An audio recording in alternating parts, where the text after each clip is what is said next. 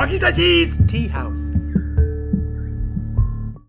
Konnichiwa, minasan. It's Gray from Wakizashi's Tea House over in Japan. How you doing? You good? Are you genki? Look at me, I'm feeling very Spidey yesterday. I've got my Spider-Man t-shirt out especially for this review. Even though it's very white, it makes me look really pale. What are you going to do? Hey, maybe I look a bit like Tombstone. So, I'm reviewing Amazing Spider-Man issue 3, which came out today. It's Wednesday, June 8th, 2022. It's still priced at $3.99 and it's written by Zeb Wells with art by John Romita Jr.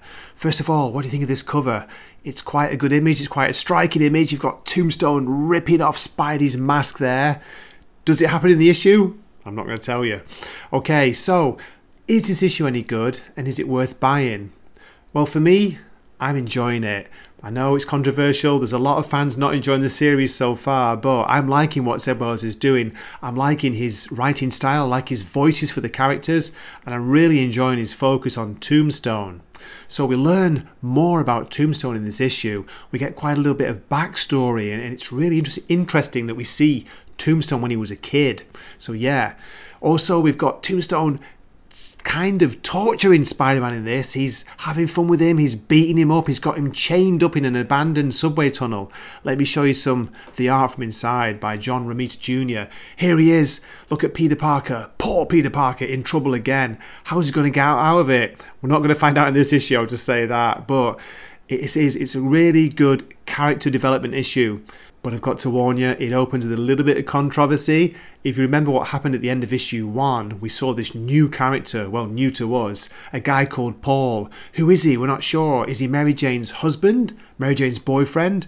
It's not made clear and we still don't know, but he's trying to track down Peter Parker. There you go. That's how it opens. We also get a nice development in the story of Randy Robertson, who's courting Tombstone's daughter, Janice. What's he doing? Is he crazy? You know it's going to end in flames, don't you? It's going to end in tears for sure. So yeah, I enjoy this story. I'm into it. I'm digging it. I'm looking forward to the next issue already, which I believe is out at the end of this month.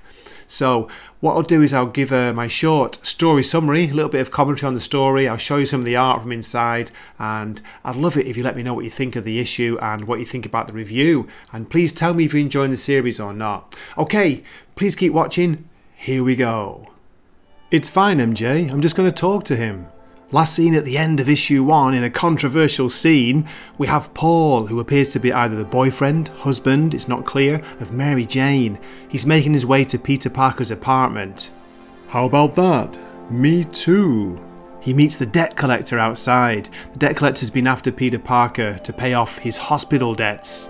Paul asks him how much does Parker owe, and he tells him, you don't want to know. Then in a strange, bizarre, kind of unbelievable act of charity, Paul offers to pay off some of Parker's debt. And he offers the debt collector $1,500 to leave Peter alone for a couple of weeks.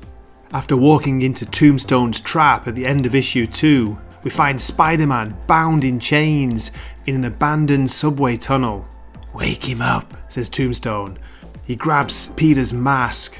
No, my mask. Tombstone doesn't care about who he is, he just wants to inflict pain. This is pretty brutal. He's putting Spider-Man through the ringer. Spidey cries out in frustration. Chains aren't gonna give. No one's gonna hear you. What's going on? What's this all about? He asks Tombstone. Tombstone tells him, I'm teaching you a lesson. We switch scenes to a diner in upstate New York, where Tombstone's daughter, Janice, is talking to Randy Robertson.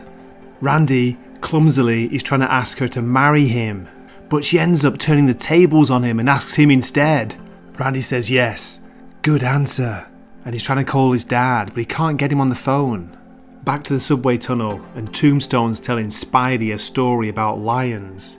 Most of the time, lions stay out of man's way, but every now and then, you get what's called a man-eater. He's telling Spidey that scientists, people smarter than me, have tried to figure out why that happens. But at the end of the day, sometimes a lion just goes bad. Then we hear a rumbling sound. One of Tombstone's cronies tells him, it's just the F train. Tombstone gets angry and grabs him. F doesn't come to Harlem. Switch scenes again and we have Robbie Robertson in a limo trying to get service on his phone. Then the door opens and in steps White Rabbit. She tells him the boss wants to see him and they're already late. back to Tombstone, and now he's telling Spidey another story, his origin story, why he filed his teeth. When he was young, he was hungry, he didn't have anything, and he was getting bullied. He was smaller, he was weaker, he was outnumbered by the bullies. So he had an idea. I'd make them get close enough to hear me. Jump! He bites one of the bullies' ears and tells Spidey they never bother me again after that. Suddenly, in walk a group of armed men, and Spidey thinks it's the Rose's men. Tombstone laughs it off. Ha! These are my men. They're dressed up like Rose's goons. They're gonna go on a little rampage. No, wait, Tombstone, this is crazy. People are gonna get hurt. Spidey tries to break free, but he can't.